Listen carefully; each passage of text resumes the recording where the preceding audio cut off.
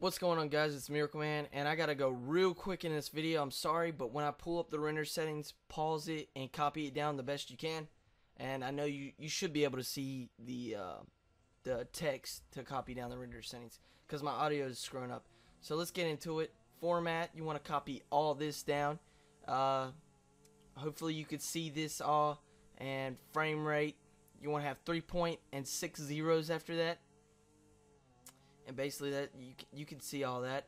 Now after you're done doing that, you want to go to the render settings. Render settings would be, the type would be main concept, AVC, AAC, MP4, and the custom to it would be all this. So just copy it down, and don't forget, go to project and put best as well.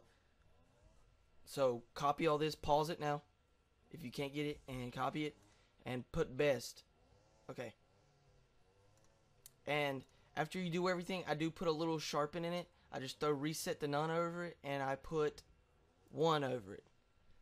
And that's it. Your quality should look like mine, and I hope you guys get as sexy enough quality that looks just like mine.